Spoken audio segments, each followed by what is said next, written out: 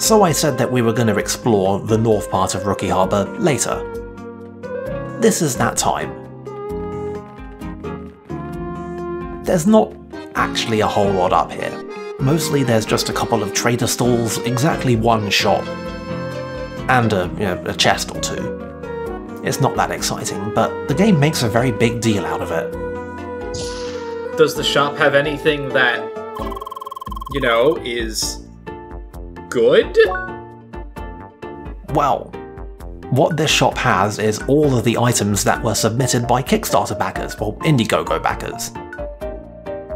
They're all here, they all cost 7,777 credits, except for one which costs 9,999. And honestly, it's pretty good actually, despite its price. I mean... The joke is that it gives you defense, it gives you attack extremely up, focus extremely up, SP regeneration extremely up, and credits extremely down. Thus channeling the suffering of millennials. And they sell the standard range of steel and silver equipment. There's a chest in here and it seems like, oh, there's a secret back door somewhere, but actually you just have to jump on the counter. CrossCode. Now the real question will be that after we get... When we get past the silver tier of shop equipment, will we then get Brave or Killer? Well, that would be a spoiler. Anyway, I kind of breezed past it, but over in the northwest of this area is where apparently Tala Tulips actually lives. We can't go in there for whatever reason. Here's where I actually got the Appetite equipment from. But yeah, this building is basically just full of traders that trade stuff from other areas. They're all unique as well, so you have to talk to all of them if you want to fill out the trader book. Because, well, CrossCode. These guys look like they should be traders, but they aren't. This area is basically just there to hide the way up to this bit.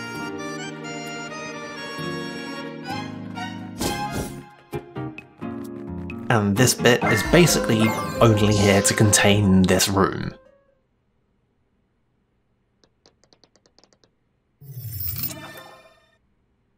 And all this room contains is a single chest and another one of these things.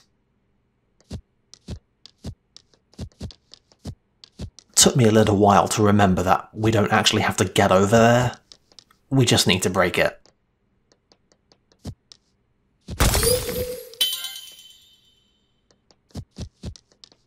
So there you go. I see. And that's pretty much it. The big thing we're here for is to go and pick up our next round of side quests.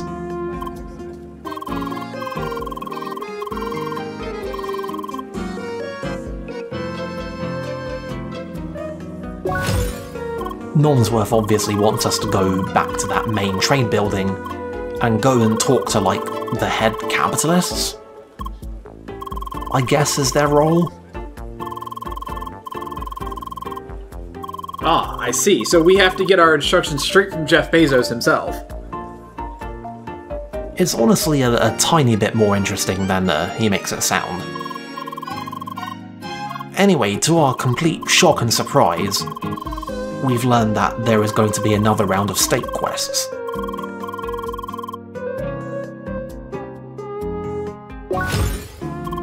Once again, they insist on censoring the names of the ingredients that we need, even though we're pretty much going to be told what they are.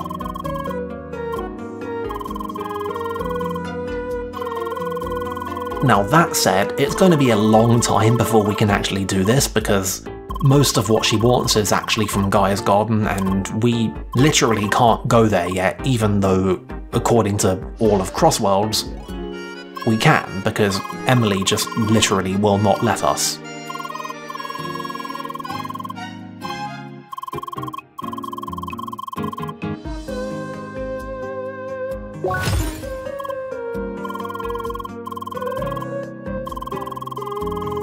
Police obviously want us to continue working on their whole gun running problem.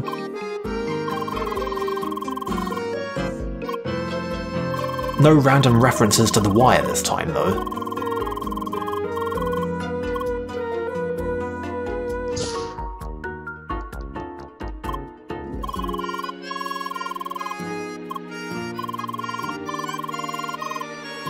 The adventurers obviously want to continue their investigation into the weird, mysterious Hillcat tech that we recovered from that one cave. That's the one we're actually going to do in this video, by the way. Well, actually, I tell a lie. We're gonna make a start towards it in this video, but we're not actually gonna do it until next video.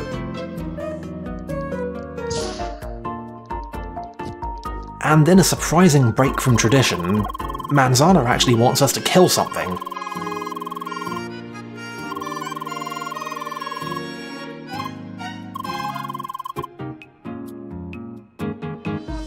Oh, the legendary fire cow.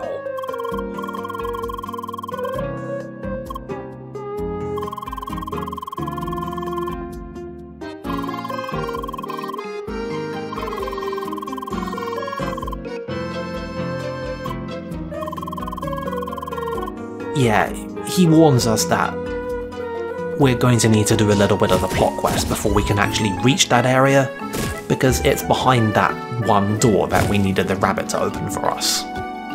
But we've already done that, so we can just stroll right on in here. You might have spotted this cave entrance earlier, but now we're actually going in there.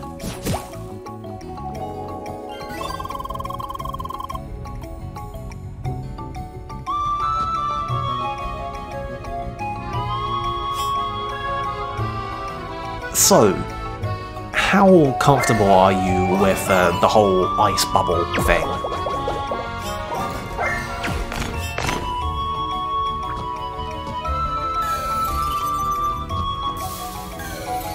I mean... I love this opening one. It's just such a complete dick move. Because remember, if you try and make that shot from too close to the water block, it will explode in steam and you will get pushed out.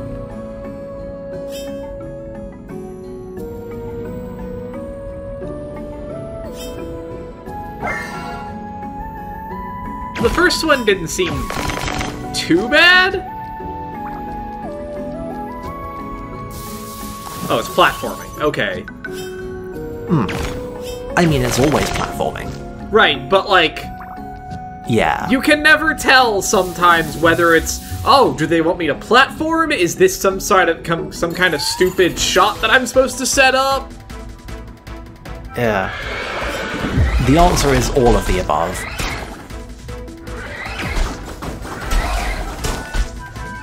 It's a great time. I was sorely tempted to break out the Ice Walkers one more time for, like, what would have been the fourth time, I think? But I managed to resist.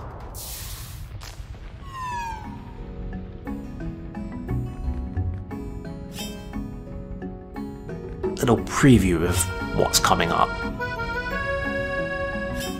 So, remind me, how exactly did a cow that was on fire get into this cave? It jumped.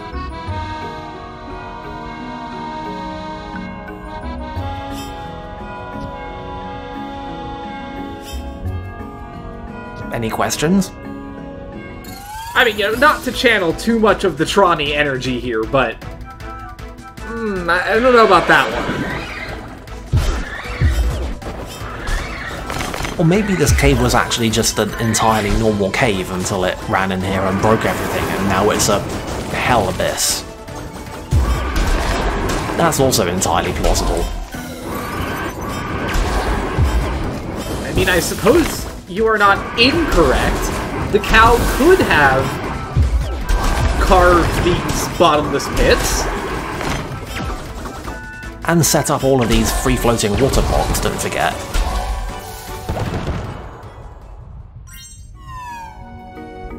never underestimate the potential for the Trek of the Ancients to interfere with local wildlife, and vice versa.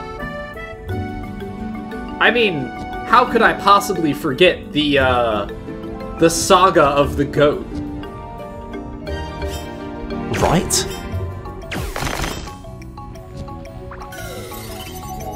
Anyway, mind the perspective here. It makes it a little bit tricky to realise that you are in fact jumping straight into a wall if you try to run straight here.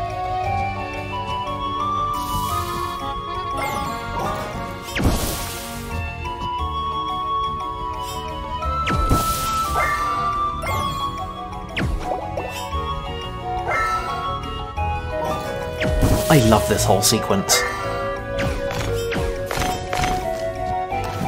It's just look at it.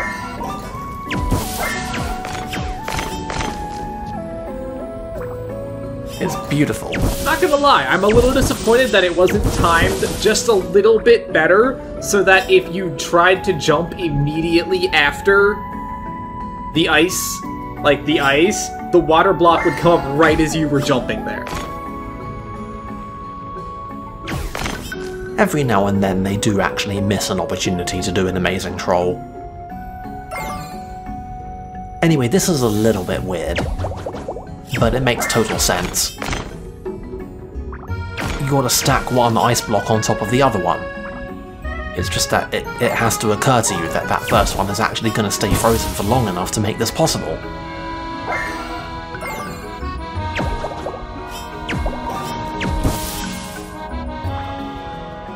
And yeah, I keep shooting it with the wrong thing. But we got there in the end. Also, don't forget to shoot it exactly the correct number of times.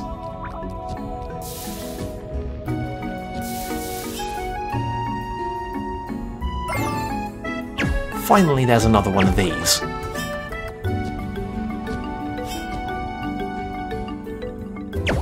This one took me a second, but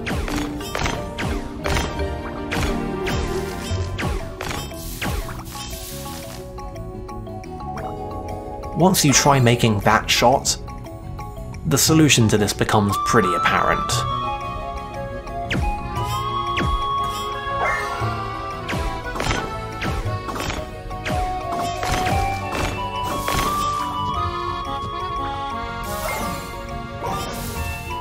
And again, mind that steam.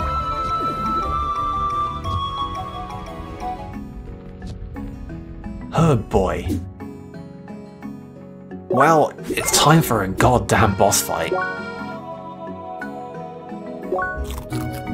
Try not to read too much into the jump cuts here, by the way. I mean, I can only hope that the cow, which is also on fire and also forged this entire cavern, is worthy of such a title. Oh, it's worthy of something, alright. So, the baseline gimmick here is that, like all of the other cows, he does a big charging attack, and you want him to charge into something, thereafter making him vulnerable. The catch is, of course, that all of the walls are made of water, so you have to freeze them first before he charges into them. I'm sure I don't have to explain to you that, despite him literally being a fire thing charging into a big block of water, that won't faze him very much. Also, I mean, come on, he's weak to ice, obviously. Now, he is not invincible from the front. He is just armoured, so all of the stuff that I said before, stuff that can go through shields, can still do decent damage to him. So if you want, you can just do a bunch of indigo strikes, and that will make some decent headway. But on the whole, he's really fast at turning around, so you want him to be getting stunned on stuff. Did my best to get as big of a skip as I could here, but well, there's only so much you can do. Then we start getting into the actual problem part. For his next trick, he puts up a big wall of fire. And you've got to hit him from behind it by using frozen bubbles and the ice to bounce things off of.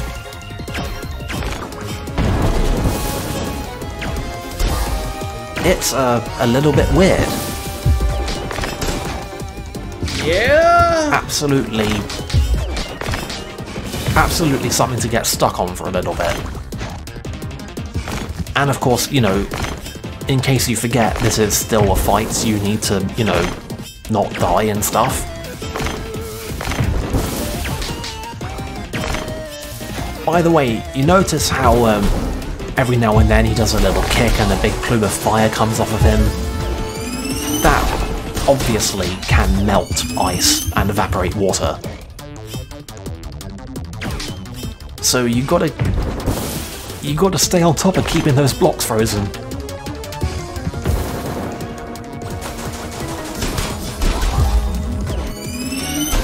Flip side of all this is that, being as how he's weak to ice, you can inflict chill on him and that will slow down his movement, and well, I'm sure I don't have to explain to you that that's quite useful in this fight.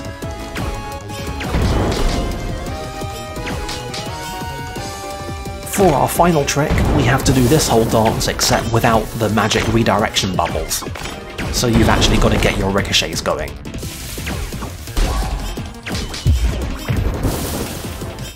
You actually can finagle this a little bit, because in the time between when you actually fire the shot and when it connects with him, you can move, which will make him move, which will make the shield move. Every little bit of advantage you can get. Oh, by the way, in the third phase, every time he does a charge, he does a little plume of fire first, so watch out for that. The practical upshot of that is that you basically have to actually get the freeze in the gap between when he starts moving and when you dodge out of the way.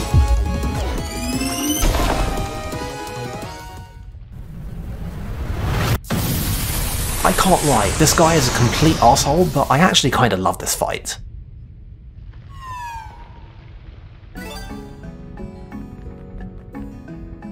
It was a lot, but it didn't seem like it was a terrible fight. It's a hell of a thing.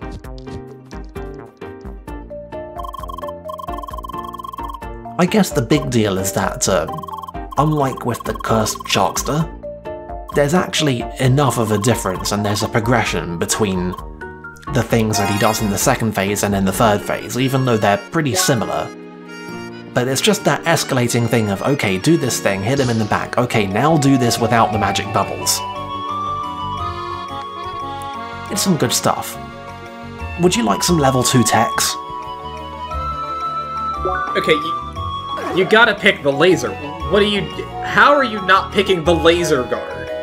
I'm disappointed in you. Well, I actually am. I just wanted to show that one thing that's real nifty about the elemental trees in particular is that you can cross-specialize your combat items. So, if you want, the level 1 and level 2, where there actually are 2, they usually have, you know, the big area utility one and the big single target damage one. And if you want, you can have your level 1 attack be one of them and your level 2 attack be the other. If you want. I don't actually do that so much with fire, but I am going to do it with ice. In particular, I actually like the shield art rather than the counter for the level 2 ice guard art. And for the projectiles, I like having the Snowflake be the first level, and the minigun be the second level, because Snowflake isn't great for damage, it just gets stuff frozen in a big area. And it doesn't do a very big effect, but it's a level 1, so you can spam it a bunch of times. And I'm sure I don't have to tell you that we're upgrading the Frozen Star. 3 Frozen Stars. That's a big number. That is a big number. Here's a laser. Hell yeah. It does a decent amount of damage, and it sets stuff pretty much directly on fire. Ooh. Here's our Frozen Star. That's... Yeah. I like that. I like that a lot. It's about what you'd expect. The other really notable thing about the laser is that Leah jumps really high into the air when she fires off the laser. And I don't know if this is still a thing, but there absolutely was a thing that you could do in at least some previous versions of the game, where there are some areas with flying enemies that do a flying tackle attack. And you could go and stand by a ledge that you can't normally jump up, do the laser attack and tactically get hit out of it, and you'd be knocked back and you'd wind up on the ledge. I'm pretty sure there's at least a couple of sequence breaks that use that. Oh, the speedrun tech. I see.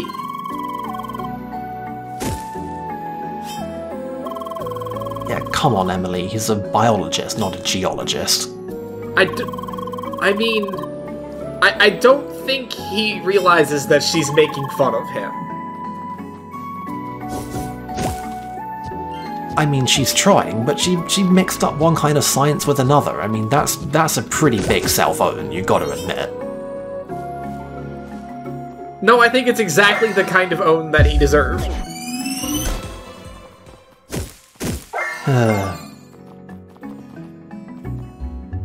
Anyway, there is one more screen here, and there is a side quest here that we're on our way to do. It's the one with the Hillcat tech that I talked about, but before that, there's a whole bunch of jumping to do on this screen. And I absolutely hate this bit in particular, because noticing that little bit of wall is there is the crux of this whole thing. It's tiny, and I pretty much only got that when I did because I remembered that it was there, because I got so angry about it the first time I played this game that it stuck in my mind.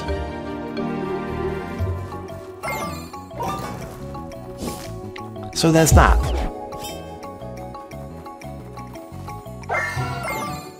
Here I was attempting to demonstrate the potential utility of techs for breaking flowers, but I guess not all of them go through as many walls as I thought that they would.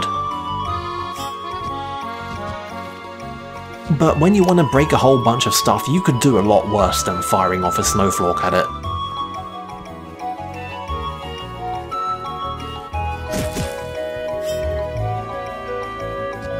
And no, obviously we're not done with this yet.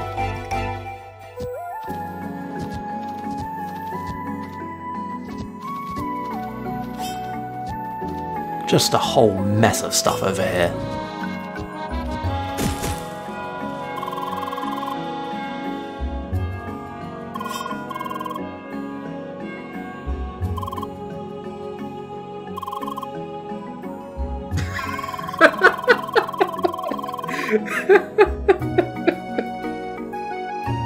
Come on, Emily.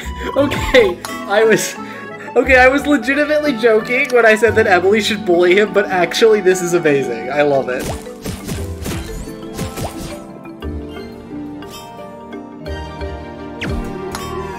I'm kind of disappointed that they didn't have him actually come up with something. Like, I am certain that the ancient language in this game is decipherable. Somebody probably speaks it. I'm sure that somebody in our guild speaks it. We are the Nerd Guild. Like, let's call up, let's fucking, like, ring up Beowulf and ask him what the village meant.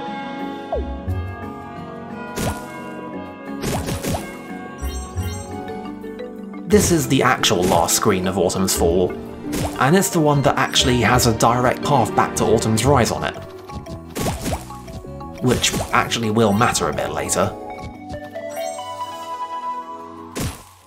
But of course, what we're really here for is even more jumping on stuff. From here I thought you were going to say plants. I mean, those too. It's just that, you know, I've been making a point of mostly cutting those out if they're not, like, directly on our path.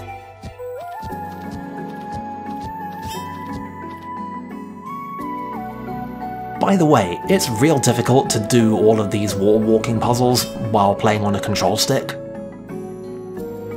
Like, I'm sure I don't have to explain why using the four-way keyboard way is a little bit less terrifying.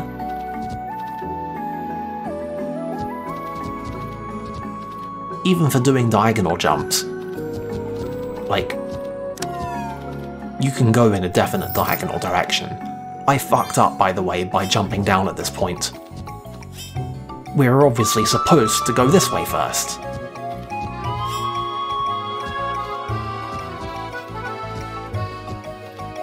There's a whole lot of jumps here that look like they shouldn't work, but you can pull out the dots and line them up. That was sketchy as fuck. And look at this shit, we're literally jumping on the area door. Like, come on. That's not on. That's some Metroid Prime wall crawling shit there. And once again, Emily's here to assure us that the developers are fully aware of what they're doing. And that's it, we've done a complete circuit. We're now back in Autumn's Rise, and these are the regular, like, level 6 Hellcats. They just look at them. They just die so quickly, it's precious. We've come a long way. You like to inflict violence, don't you? Thanks, Tronny.